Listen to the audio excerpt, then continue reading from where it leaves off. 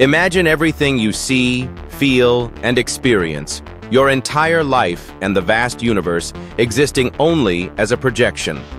That's the astonishing idea behind the holographic universe theory.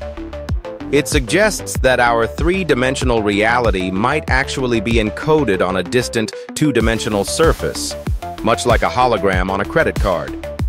This concept was inspired by black hole physics, when scientists calculated the information required to describe a black hole. They found it matched the surface area, not the volume inside. This surprising discovery led to a radical rethink. Could the entire cosmos work the same way?